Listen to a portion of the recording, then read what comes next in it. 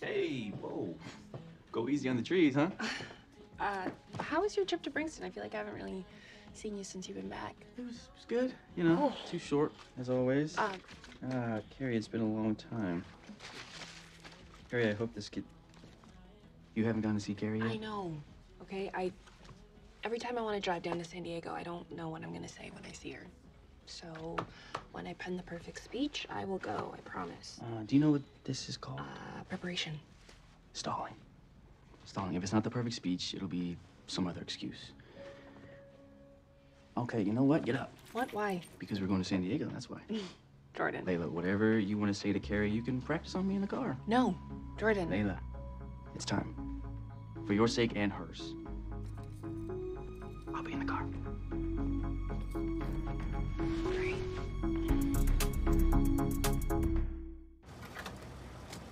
I just thought that Spencer would be in my corner, you know?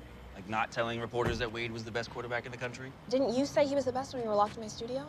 My point is that Spencer didn't have to rub it in my face. Jordan, it's been like 2 hours of this, okay, including you talking through my favorite podcast on Spotify.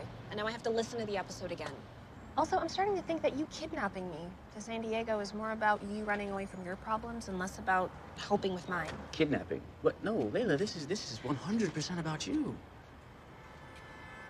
Okay, maybe 80-20, but the 80 is you, I promise, okay? How's the speech coming? Horribly. Okay, well, if it makes you feel any better, I'm sure that Carrie is freaking out about what to say to you as well. Well, I highly doubt that since she doesn't know that I'm coming. So. Okay, Layla, I'm no expert, but maybe it's not the best idea to surprise the girl who historically has not been the most stable. Okay, yeah, I'm gonna text her. Good idea. I'm gonna say I'm in town, and I would really like to talk in person. Good. There. Boom. I did it. Probably not gonna respond. Oh my God. Wait, the dots. And they're gone. Whoa.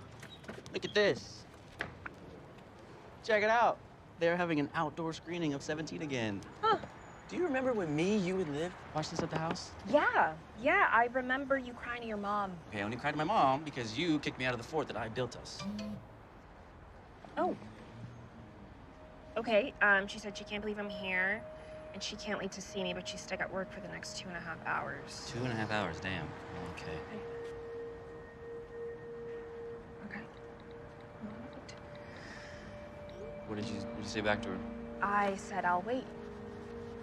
You're right, it's today or never. Today it is. Mm.